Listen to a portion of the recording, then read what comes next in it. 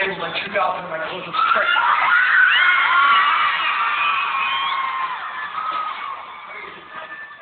A day doesn't go by without fucking thankful for it.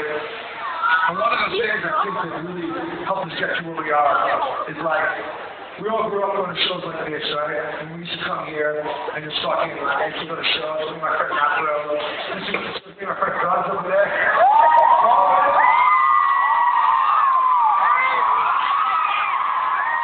We had a lot of bullshit to deal with during the week, you know? Taking the show, we just beat the shit out of each other for fun. And it was awesome, right? Right? We took like 19, 20, and all of a sudden we started going to clowns, and like, girls are like, yo, we don't want you to beat us up. So I'm like, fuck, man, I don't learn anything at those punk rock shows. So then when I started coming with discussion, I'm like, okay, I'm going to balance it. I'm going to make it an outlet for kids to come out and beat the shit at each other, but also, I'm going to teach them how to shake their asses.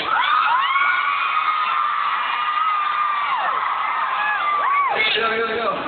Ryland, did you learn how to shake your ass in the NBA go to start shit? No, I think I learned how to shake my ass when I was still in utero, when I was still in my mom's tummy.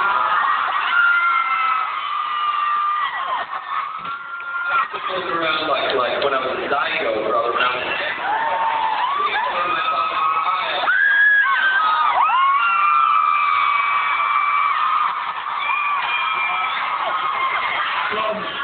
for those of us who don't have that good fortune,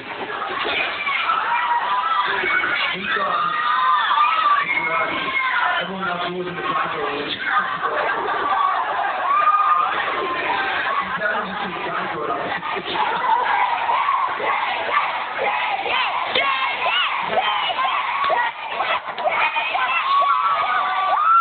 Don't worry, okay? I'm the boss, so I'm going to come around and shake it, okay?